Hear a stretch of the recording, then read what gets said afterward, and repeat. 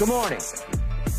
It is time to skip the BS. It's time for Undisputed. It's time to talk Lakers on the rise and Doc's Bucks falling again to Memphis at home. And Mike Tyson, Jake Paul, joke or legit? That's debatable. LeVar Ball saying he has no regrets about his involvement in his son's careers. That's also somewhat debatable. And are the Texans now the best team in Texas? You know where that's going to go. But first up, let us talk about the team that traded Stefon Diggs to the Texans. The Athletic reports that the Bills were just, quote-unquote, worn out with Stefon Diggs' behavior. Finally decided he was just more trouble than he's worth. Yet, soon after Diggs was traded to Houston, the Bills' Super Bowl odds dropped fairly significantly, while the Texans' odds rose fairly significantly. So, Keyshawn Johnson, good morning to you, sir. What's happening, Skippy? Here we go. Will the Bills ultimately look back at trading Stefon Diggs as a big mistake? No, I don't think they'll look back at it as a big mistake at all. Because he's a talent that the Texans will benefit from. Okay? The Buffalo Bills didn't benefit from his talent. Okay. That's one way to look at it. Okay? Yeah. They only went so far. So you think he'll be a better fit in Houston than he was Way in Buffalo? better fit in Houston. He's happy in Houston. He was not happy in Buffalo. And why do you think that was? Well, because when you're in a situation and everything is built around your quarterback that isn't getting the same criticism and the same vitriol as you may as a player, you look at that and you say, man, this is ridiculous. You know, they're making it seem as though everything that's gone on wrong in Buffalo is Stefon Diggs' problem. Okay. Not Josh Allen's problem. They boost Josh Allen up to a whole nother level. Who's they? Fans and media? Fans and media. That's what they do. Not executives, not front office, not coaches. Not necessarily coaches in front office, but when you are in a situation like Stefon Diggs, where you out there trying to do your best, trying to do everything, and all of a sudden things aren't going the way it's supposed to, the first thing the camera points to is you, because you may have an outburst, and now you become a problem, okay? Teams don't trade for you with high draft compensation if they deem you a problem.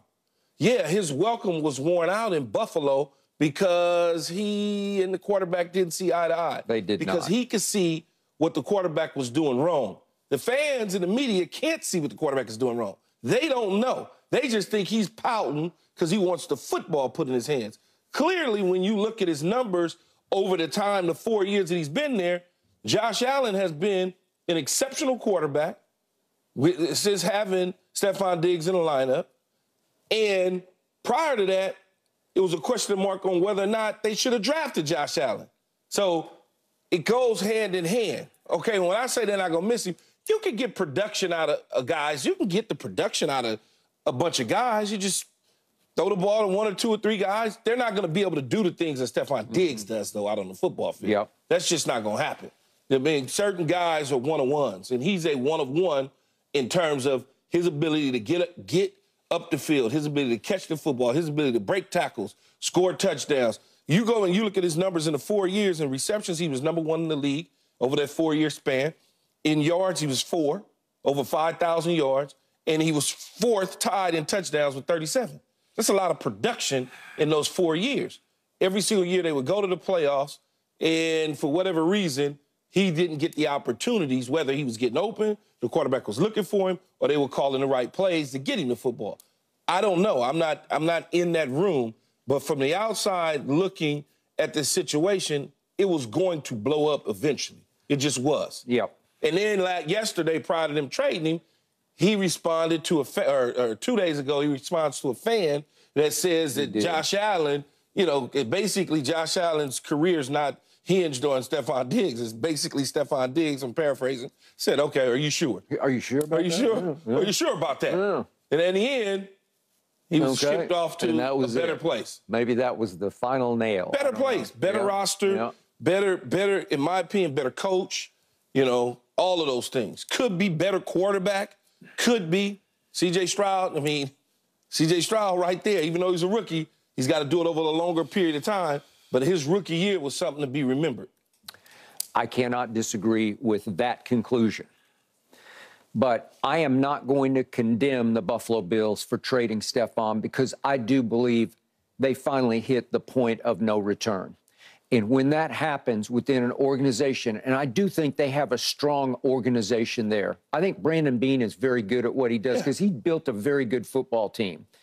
It hinges on how far can the quarterback take them ultimately, and it hinges on a Josh Allen who I've never been the biggest believer in Josh. I did like the way he played down the stretch last year, and ironically, Stefon was not that involved in the offense over the last, what did they go? They came out of their bye, and they won 5 straight, 6 straight with the wild card.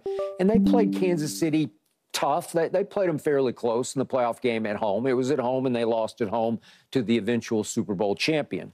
But the point is, if I look at Stefon's numbers down the stretch, that they wiped out my Dallas Cowboys, obviously 31-10. He had 48 yards in that game, but he had 24 yards against Kansas City, Chargers 24, New England 26 yards. So he was falling out of the offense at that point, in part because he and the quarterback were just not on the same page anymore. And that's Josh Allen's decision not to throw him the football as much. Remember also, they switched coordinators.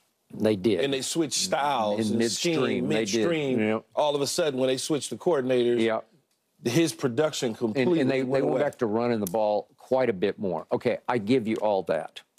All right. We did this on the fly yesterday, and then I looked harder at Stefon's career. All right. He is very good, and I'm buying this point that you made.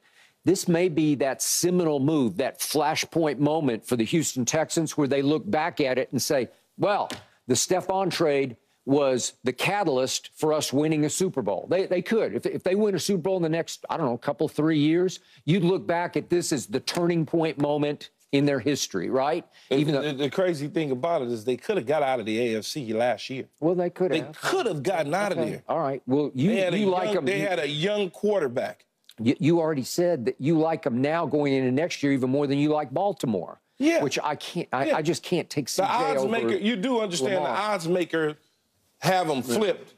Kansas City, Baltimore, Texans. I flipped it to Kansas City, Houston, Baltimore. I mean, you've got Houston one notch below the defending champs. Yeah. And the odds makers, the betting people say they're third in the conference. Yeah. I say second. Okay. Same to me. All right. But my point about Baltimore is when you add Derrick Henry, that was a huge move for him. But they lost a lot. They lost a lot. They lost 3 offensive linemen. They lost Patrick Queen. They lost, Jadeveon Clowney and Geno Stone and Gus Edwards. They lost a whole lot. OBJ. Yeah, and OBJ's not going back. That's right. Okay? All right. I got you. Now, back to how good is Stefon Diggs? Really good. Is he top of the top? Is he top echelon? Oh, yeah. Top 5 receiver in the league. Okay, I can't put him with Tyreek, and I can't put him with Devontae Adams. And look at what they brought trade-wise. When finally Kansas City said, we can't pay Tyreek what he wants, and they ship him to Miami, look what they got back. They got a first, a second, 2 fourths, and a 6th for Tyreek, and then Miami had to pay Tyreek. But you can't make your assumption based on a trade that he's not at that level just because at that time a deal was struck with a team to get more compensation. You can't. But I'm just showing you on the open market, Miami jumped with both feet into that deal. Yeah, because Miami was looking for something. They was looking for electricity at a certain speed. They felt we want a track team. Okay. This is what we want. Right. And they got one. Devontae to the Raiders. That was for a first and a second. Well, that's a lot, but he's worth every last penny of that. And whatever you had to pay him, he's worth every red cent of that. Both of those guys, Tyreek and Devontae. I think they're on a plateau slightly above Stefon. I'm not sure Stefon. That may be the case. He's a top 5 receiver. Okay. So Stefon, shockingly, gets only back for them a 2nd-round pick, not this draft, which I still can't believe. If it were in this draft, I'd say, well, okay, you got me. Because they need to get healthy again fast. You know, they need to restock the cupboard fast. But it's next year. It's 25 draft. But you got to remember Brandon Beane, who I know extremely well. He may package that pick up and go in the draft this year and do something. He may take that 25 second-round pick, put it with something, and because he's known to do that. Yeah. Now, when you talk about trading, you got to go back to looking at when they acquired him from Minnesota. They gave up a lot to get him from Minnesota. Yeah. Because they saw him as a certain player. And that's just what it is. But when you are a depreciating asset to a team that basically says, we want to get rid of him, what do you want to do? And somebody says, we'll give you a 2. Because that's all that the market would bear. That was it. With that conversation, when they know you don't want somebody, you're not going to get what you should get. All right, so now let's look at Stefon in the postseason. Let's look at what's happened to him. He's played 14 postseason games, and his teams are 7-7. Well, obviously, it's a dependent position that you played at the highest level, so you can't put it all on him or even half of it on him, but he participated in 7 wins and 7 losses. He's averaged 65 yards a game in the postseason, which is